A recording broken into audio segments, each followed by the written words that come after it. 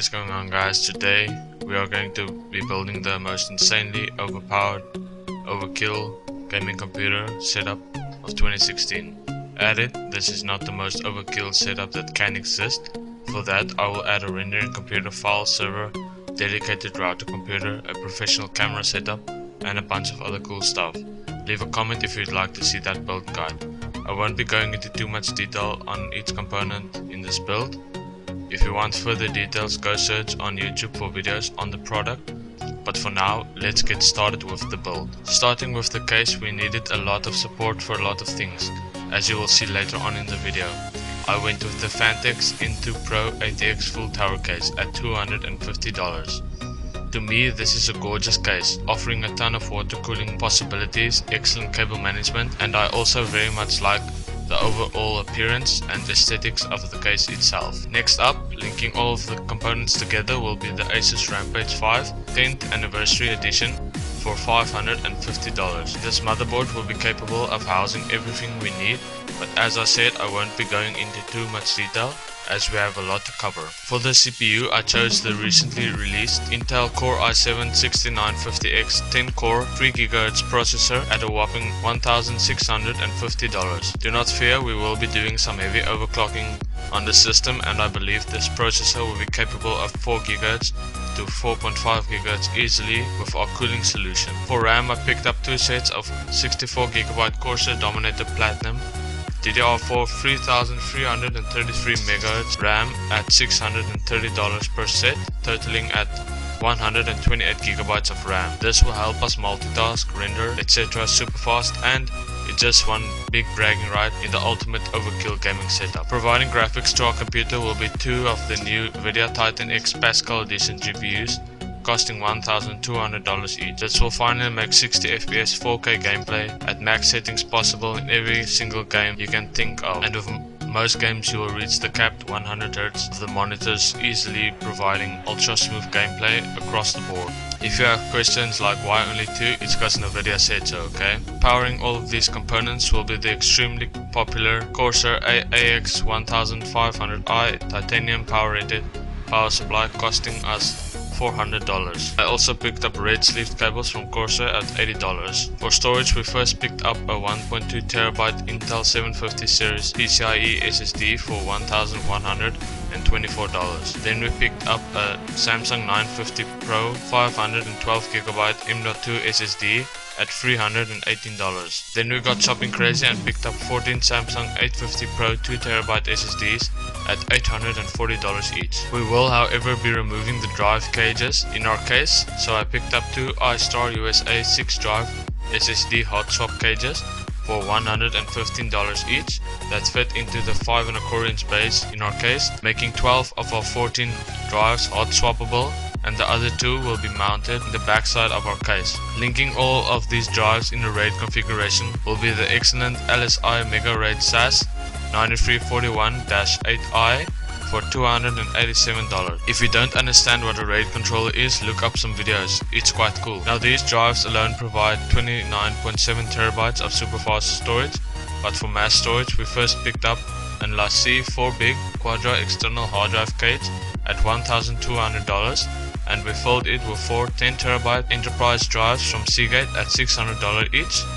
giving us a total of 40TB external storage, making our total storage 69.7TB. Insane, guys. For lols, we picked up an optical drive from IOMagic at $125 that supports literally everything that we will never use it for. For taking some of the load of our critical components, we picked up a 4K 60fps PCIe capture card from AverMedia for $1,325. For fan control, temperature monitoring and LED control, I first picked up an NZXT Grid Plus V2 fan controller for $31 on Amazon, and then I picked up the whole Corsair Link kit for $105. To see what each of these products do, click the links in the description below.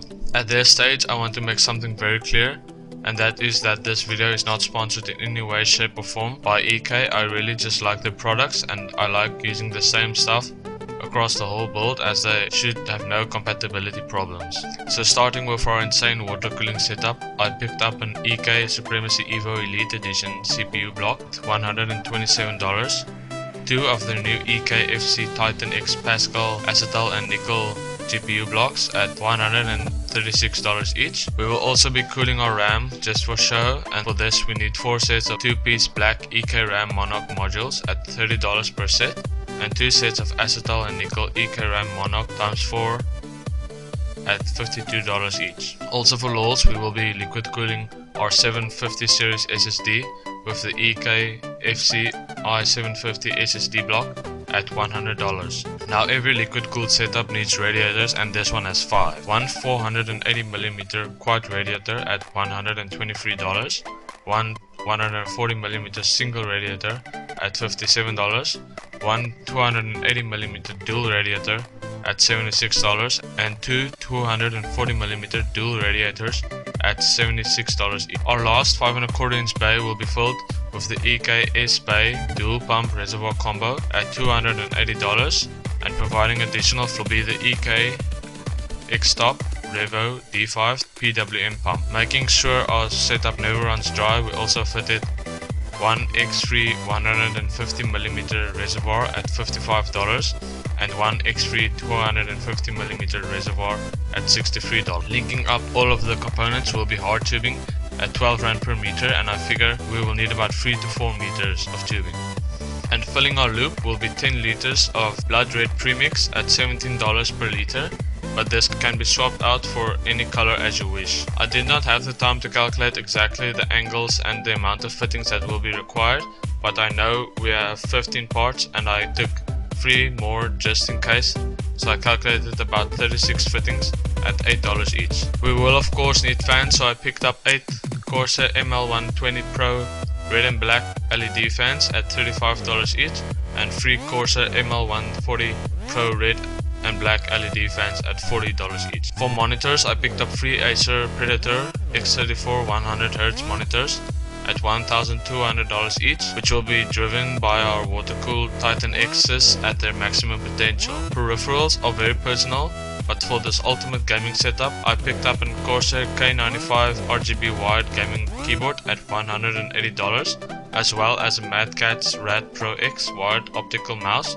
at $200.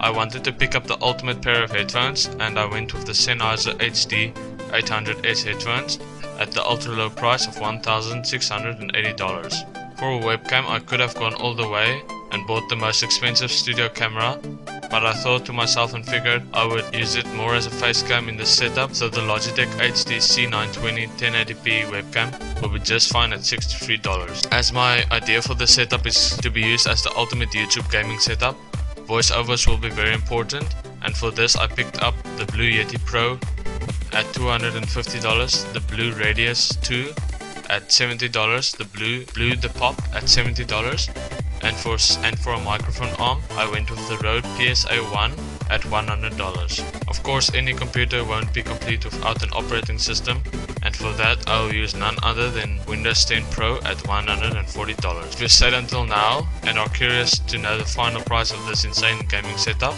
it tallied up to a whopping $34,283. Thanks for watching guys, please leave a like, subscribe and share this video.